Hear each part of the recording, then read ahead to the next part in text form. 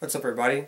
It's Hollywood News with Jackson, and it's declared that Adam Sandler is the most overpaid actor in Hollywood. I think he's a great actor. There was The Longest Yard, The Waterboy, Mr. Deeds, Click, just to name a few. He's a great actor. One of the most popular actors, actually. Although it's just kind of odd that Johnny Depp is below him, but who knows? He's Adam Sandler. He's worth every penny, in my mind. I mean, it's funny they would say it like that. Every actor has a lot of money, I would think, But Adam Sandler is a man, alright?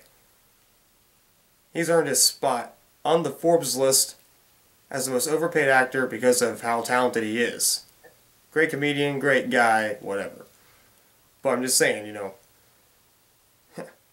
this is some Hollywood breaking news here.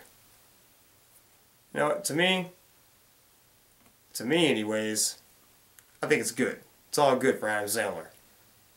That's really all I want to say. But do you agree with it? Is he the most overpaid actor? Do you think he deserves less money?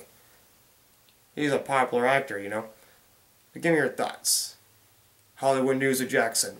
Adam Sandler on the Forbes list, most overpaid actor. How do you feel about that? Thank you for watching. Have a nice day, and bye.